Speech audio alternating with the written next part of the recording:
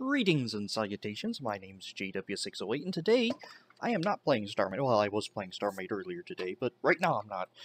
I figured, my thumbnail, you've seen my thumbnail for my Starmade videos, and I have a little Block Astronaut. Well, it took me all of like 3 minutes to draw him, so I thought he needs an update. So I did a little doodle, and I thought, I'm gonna ink this, and might as well have you come along with me.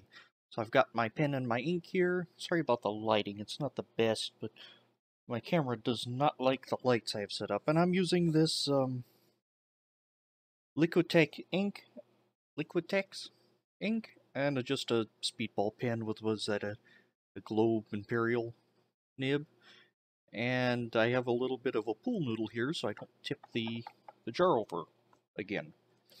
Alright, and make sure I got at least some ink flow there. Yeah, you can see that. And now we're just gonna ink and talk. Probably knock stuff off my desk. And there we go. The first mark, usually the hardest, because you're not sure about it. And let's see. I'm going to be turning this notebook over and over and over. The first time I've done any inking in this particular notebook. Get a little more ink loaded in there. There we go. There's quite the tooth to the paper. I was thinking my my little Block Astronaut, he needed an update.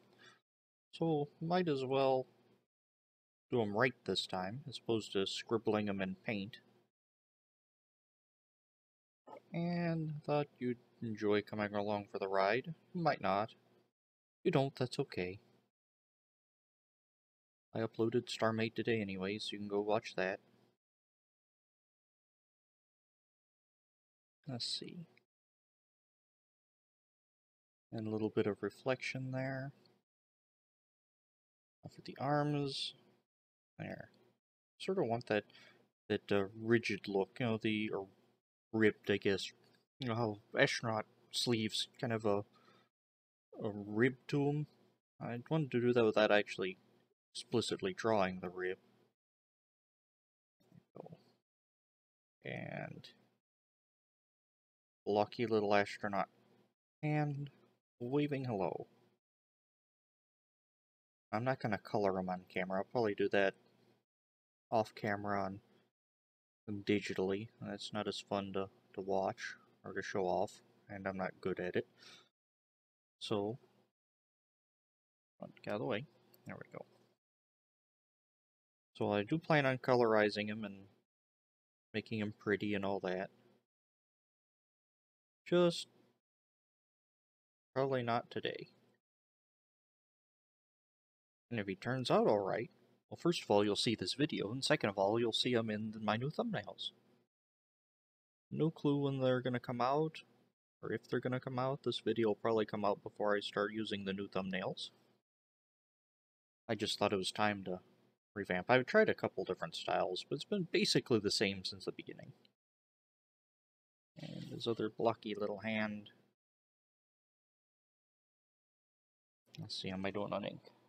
That's not bad. We can get a little further. Let's just go ahead and get the rest of his body. And right here where all this clothes, or his spacesuit kind of bunches, because it's being restricted by the belt. This belt right here. There you go. We're gonna draw a happy little astronaut. And then we'll give him a belt buckle. Alright.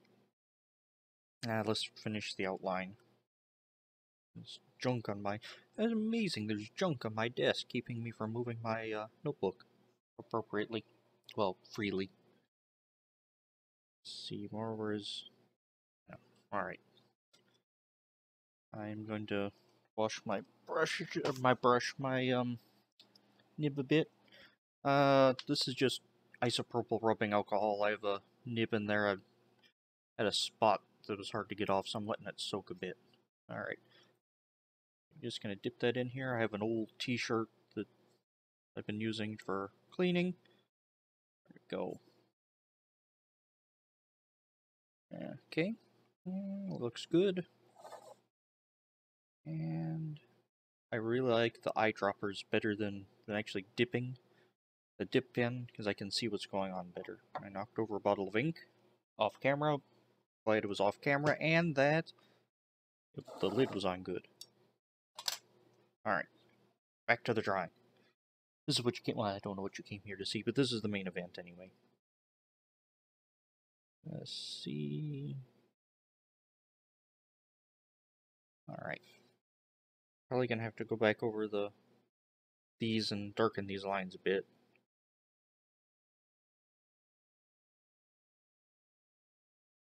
And his weirdly little bent legs. Yeah, but I've always had my... No, I have not always had my Block Astronaut. I think the first 10 episodes, they did not have my Block Astronaut. It was just text on a star background. I don't think I've ever really been happy with my thumbnails. But we're going to change that. We're actually going to put some work into it. And... indication of a foot. I'm just going to draw a happy little space boot.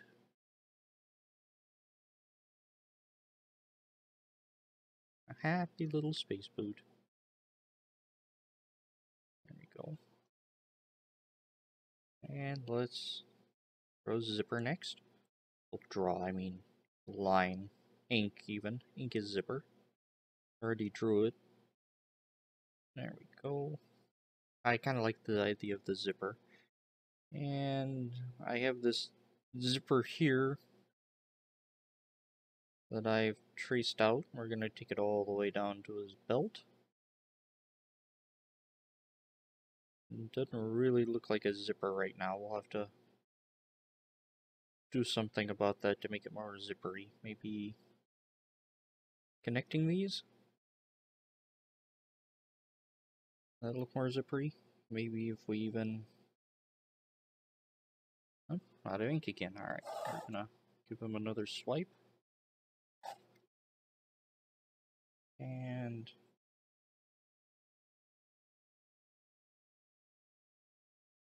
it's more zippery. It's close enough. Alright. That was a little emblem here. I have a planet with a ring around it. Let's draw the ring first. Then the planet. And any of these little mistakes, like right there I have a line going over, or crossing over too much, I'll fix those in post. I'll fix those in post. I'll fix those digitally. Like right... oh no, that was a speck of dirt. Never mind. Speck of dust. Sometimes I think it's ink. It's sometimes a bit of eraser or whatnot. Let's give him a little shoulder badge. And I only need one shoulder badge, and I had pockets originally. There we go. Kinda do that for his pockets, and let's see, do we want to... yeah, let's see if we can cross hatch his helmet. Hatching, or no, maybe not cross hatch, but hatch his helmet. Hatching is just drawing a bunch of lines to indicate shading. This is probably a bad idea. Got too much there. There we go. I could probably load this pen more. Load, that is, get more ink on it, but I need to find my rhythm. But, yeah, I'm gonna come back and clean this hatching up digitally. I'm better catching little spots, not this great big huge expanse of a space helmet. Although you do get in the flow of it after a while.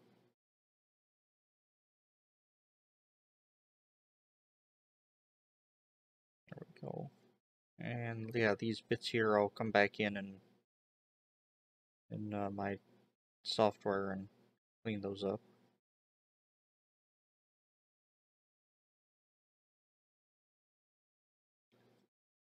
And what'd you think? Should I put them on a t-shirt? I might put them on a t-shirt. That'd be neat. Would y'all be interested in a Block Astronaut t-shirt? Let me know in the comments.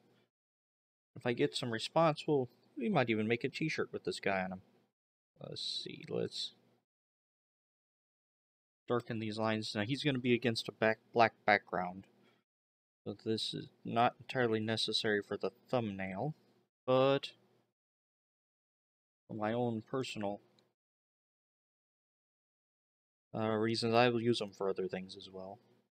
Like if we decide to do a t-shirt, I'd like to have a thicker black outline. Now I'll come back and I'll erase the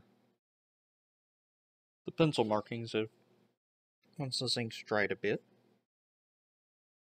Let's see, just kind of, there we go.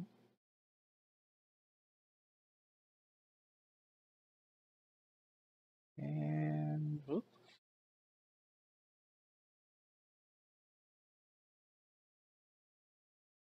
Constantly turning the paper. Always amazed, and I see the guys and gals who do speed drawings and whatnot, and their paper's stationary, and it doesn't move at all. They don't twist their sketchbook or anything. I mean, wow, how can you do that? When I ink, I have to move everything. Because I don't want to be trying to reach some strange corner, hold my pen all the way out here. Now, some people prefer holding the pen. I like it, hold it a little closer. I guess it's just personal preference. Probably gonna come in and give his belt a little more room. Okay. And I don't want to detail him terribly, because, well, I probably am going to detail him terribly. I mean, I don't want to give him a tremendous low amount of detail, because it's going to be in a thumbnail mostly. He's going to be shrunk down. Alright, let's clean some of this ink off. Okay. Before it dries in there, and I think I'm getting bits of paper stuck in the nib, build up. Yeah. If you'd like to get into inking or dip pens, they're fairly easy to get into. Bottle of ink, like the Liquitex here. I think I paid $5 at a Michael's, Hobby Lobby, something like that. But they constantly have coupons or like half off, 40% off. So I think it ended up paying like $2 for this. Although I also really like this Speedball acrylic ink. Both these are acrylic inks. You can use fountain pen ink, but it's nowhere near as, it doesn't have the pigmentation, and is really runny. So I'll use it for certain effects or when I'm painting with ink. But I think I like the acrylic inks here. Black India ink is also another popular one. Like this Higgins Black India. That's good for a dip pen, although the Higgins, for me, I can't get it to flow quite right. At least not with these nibs. Now, I don't recommend getting the pen or the nibs from a craft store, as they mark them up something crazy. And $15 for one of these plastic holders and 3 or 4 nibs. Now, if you're looking just for a nib and you need it immediately, they usually carry a couple at a Michael's or a Hobby Lobby, something like that. I'd order online. I've got my first ink pen, a real ink pen. It was a wooden, actually, it's right here. It was in a kit on sale. Here it is, my first pen nib holder. And I had all types of little nibs that came with it. They're pretty much junk. But it was on sale at a place called Jerry's Artorama. So I said, I've never done that. I want to give it a try. So I did, and I enjoyed it. Now I've moved on to Speedball. That's the brand I'm using now. I really like the Speedball, the plastic pen holder, and the Speedball nibs. They're a little easier to find for me. Alright. And finish off the bottom of his foot, just making it a little darker. You can probably see it a little better on camera as well. And this is very soothing, very therapeutic. Just following the lines. You don't even have to ink something good. Just scribble something out and just play. Or you don't even need the pencil drawing. You can just draw with ink. One of the best things I've done with ink, the most challenging, helped me to grow the most, was Inktober. You saw that, my results there. If not, I think it was November or something or another, I put up my Inktober drawings. And that was a blast. I really enjoyed that. Those of you who don't know, Inktober is a challenge. You make an ink drawing every day in the month of October. I successfully completed it. I was happy about that. Learned a lot. Not happy with all my doodles, but overall I enjoyed it. And let's see. We darken up the... Oh, I thought I grabbed his hand. Uh-oh. Darken up his helmet there. I think my computer dinged at me. I wonder what went wrong. I don't like it when my computer dings. Alright, and let's see. How about this portion where the hand connects to the suit? We'll make that a little darker. Give that line a little more value. And at the top of the cuff of the boot, anywhere where the suit transitions, we're going to make a little darker. I think we're going to leave the belt the same value, or same thickness there. And the cuffs of the spacesuit, we're going to leave without the thickened line, or this part of the cuff. Alright, I keep looking over, checking, make sure I have ink, and I'm not going to run out. That's what I'm doing when I turn my pen over like that. I'm checking the reservoir of ink, because it kind of pools up in here. Go over that spot again. Alright. It doesn't look half bad. Let's add just a little more here. Oh, a little thicker. Okay. And I'm not going to thicken this, because I'm going to come back and I'm going to digitally darken that. I'm not real happy with the hatching there. But you don't know till you try. And probably color them and shade them and all that jazz. Let's see, how dry is our ink? You clean this pen, this nib off. The little metal bit, we call it the nib. Let's see. And how dry are you, Mr. Astronaut?